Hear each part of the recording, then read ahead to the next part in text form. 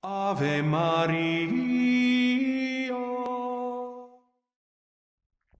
At that time, Jesus, having come to the district of Caesarea Philippi, began to ask his disciples, saying, Who do men say the Son of Man is?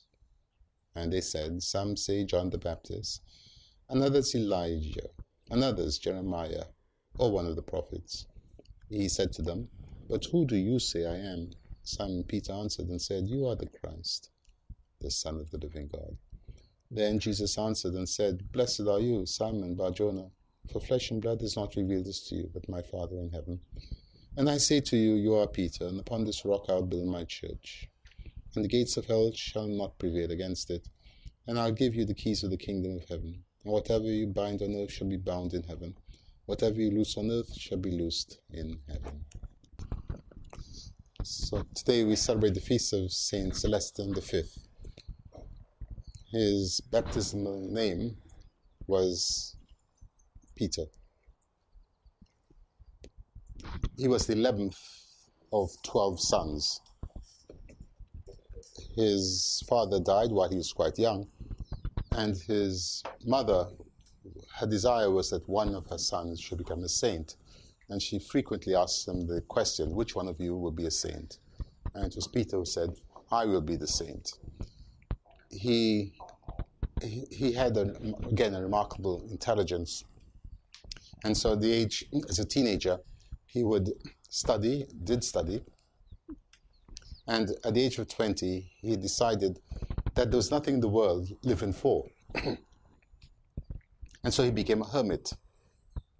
At the age of 20, he went off into the mountains, Morone, and there he lived as a hermit.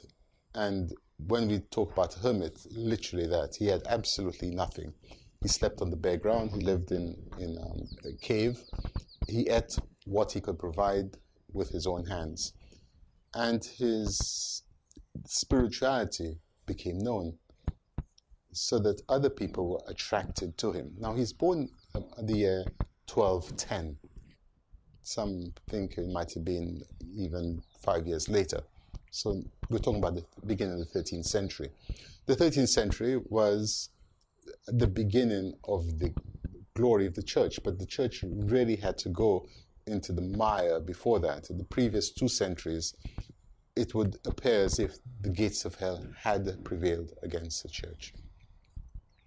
So he was born about 1210.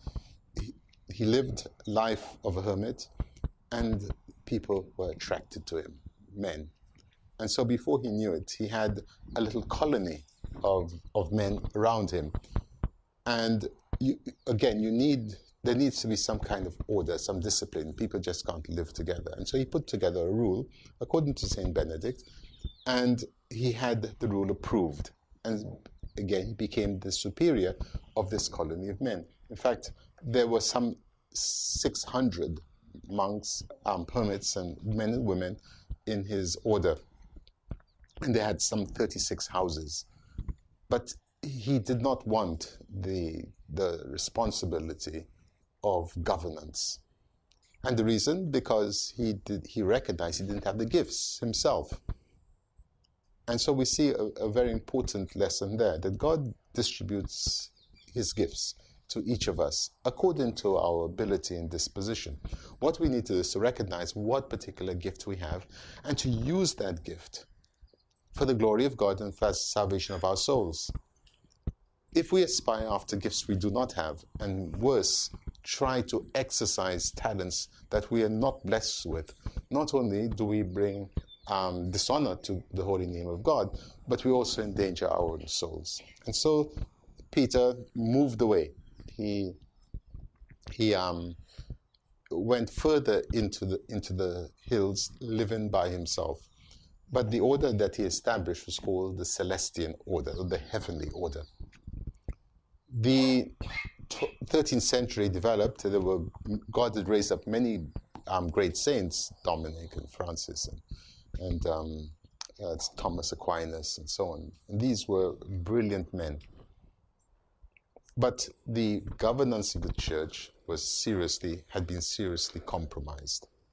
It was seriously compromised because the power attracts the worst elements of society. And so the men who were governing the church, the cardinals, the bishops, they were more interested in worldly things rather than spiritual things. And so in 1292, the end of the 13th century, Pope Nicholas IV died. And the cardinals gathered in Perugia to elect a new pope. And for more than 2 years, they disputed and argued among themselves, and they couldn't find anybody. They couldn't find among themselves or anybody else to sit in the chair of Peter. And there were only 12 of them. 12 cardinals, 12 men. They couldn't decide which one of them was to be pope. And of course, the governance of the church was becoming more and more chaotic. So Peter, in his hermitage, concerned about what was happening, his eyes fixed on heaven, he being in contact with God, with his devotion to Our Lady, his devotion to the saints being so well known, he took it upon himself, or he had the inspiration from God, to write to the cardinals and telling them that God was displeased with the fact that they had not, after more than 2 years, elected a successor to Peter. So when the cardinals received the letter, one of them, Malabranco, I think his name was, he said, "In the name of the Father, Son, and Holy Spirit, this man should be Pope." And they all elected him unanimously. Peter is only one of 6 men who were not members of the College of Cardinals to be elected Pope. So it's an exceedingly rare occurrence, only 6. When he heard the news, he was in turmoil and he attempted to run away. But he was apprehended by the King of Naples. And all his protestations that he was not fit and so on, they ignored. The people in Rome themselves rejoiced because now they had, after such a long time, a saint as Pope. But sadly, it didn't go that way, because Peter was trapped in Naples by the King of Naples, Charles, and the king was manipulating the Pope. And Peter, he chose the name Celestine, the Celestine V. And Celestine means heavenly. His eyes were fixed on heaven, and his whole pontificate, he hoped, would be geared to leading people to heaven. But trapped in Naples, under the influence of the King of Naples, there was little that he could do. In fact, the bishops, the nobles of the king were imposing on him, asking for this benefice and this favor and so on. The bishops were equally pressing on him, wanting this and that. And for him, it was tinsel. He couldn't understand why they were fighting over what was essentially, for him, rubbish. And so he gave it. Hey. And it sometimes happened that 3 or 4 people were appointed to the same office. More chaos. And the cardinals themselves were becoming more and more irritated by this non-governance. And in addition to this, Celestine also wanted to spend time fasting. So he appointed other people to run the church while he himself fasted. More chaos. And eventually he recognized that no, he's not happy. His soul is in danger. That the church is an even greater mess. And so he issued effectively his last decree. And this was the right for the Pope to resign from the See of Peter. And then a week later, he called the cardinals together and dressed in full pontificals. He took them off one by one and laid them aside until he was in his simple habit, and he walked out. And so he became the 6th Pope to resign. Poncian who, because he'd been arrested and he was going to be martyred and didn't want the church to be in a state of chaos, during his imprisonment, he resigned. And then we have Benedict the Ninth, who was himself unfitted, but he resigned. And then we have Gregory the Sixth, then we have Celestine, then Gregory the 12th. And Gregory the 12th resigned because, again, there were three claimants to the chair of Peter, and to give peace to the church. And then finally we have Benedict the 16th. So then Celestine was succeeded by Boniface the Eighth.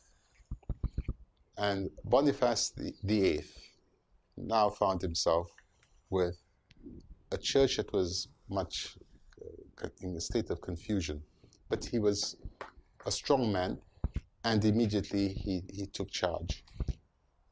Unfortunately, because he took charge, there were people who were undermining him.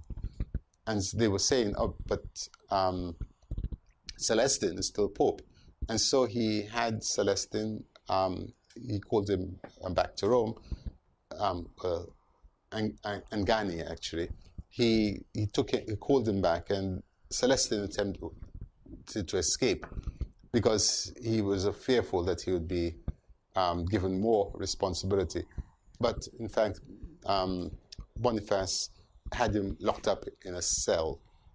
The reason, because there was a possibility that there would be other people wanting to bring Celestine back, and so cause a further division in the church. But he was under effectively arrest. By this time, of course, he was 84. In fact, he was elected when he was 84. He was Pope for just 5 months. That was all he could manage.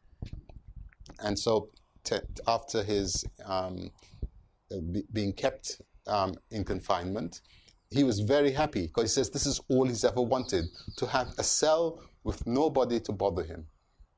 And he, in his cell, alone, in fact, he had 2 companions. He died after 10 months.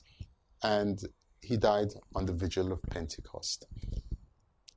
So we have this remarkable Pope, 5 months, but he established some very important points, that no matter what turmoil the church is going through, Christ's promise, the gates of hell shall not prevail, remains intact. And also we learn from him that it's not holiness alone that is necessary in the governance of the church, but some very practical virtues: prudence, temperance, justice, fortitude, faith, hope, and charity. These are foundational. And so if we have these, then the church is, humanly speaking, secure and safe. If we have holiness, then that is a bonus. That is indeed even more. But holiness by itself, without the cardinal virtues, is not going to help. And so we have, in the case of Benedict XVI, who resigned 719 years after Celestine, he recognized that the church was in such turmoil that he, as he said in his letter of resignation, he didn't have the health, the spirit, this physical strength to continue to govern the church. And sadly, and we can say the same thing in Celestine's time, sadly, he relinquished the chair of Peter, and he now lives almost like Celestine in a monastery enclosed. There's some really striking examples between the two. When Benedict was elected, he was already 78, going on to 79. When Celestine was elected, he was already 84. And they both knew that they didn't have the capacity for governance. Yet, in obedience to the Spirit, they embraced it. They recognized when things were coming out of control. And in the case of Benedict XVI, he had to bear the brunt of the failures of the previous 40 years and the previous 2 pontificates, because the sex scandal was not of his making. In fact, as prefect, he had attempted to discipline and to bring to justice those who had were abusing the priesthood. But his hand was held back. Once he became Pope, he took action, yet he's the one who is blamed and held responsible for something. He made attempts to reconcile the various branches of the church, in particular those who had been unjustly expelled, the Society of St. Peter. He tried to reconcile it. He attempted to restore the Mass. In fact, he gave us the freedom to celebrate the traditional rite once more. He also corrected the mistranslations of the new Mass.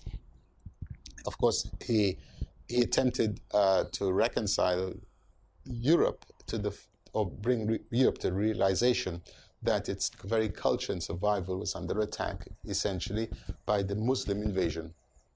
And in his famous Regensburg speeches, that led to a big hoo-ha among the Muslims. But what has proved to be true is that he was correct, and we're seeing even now the effects of it. The same thing with the Jews.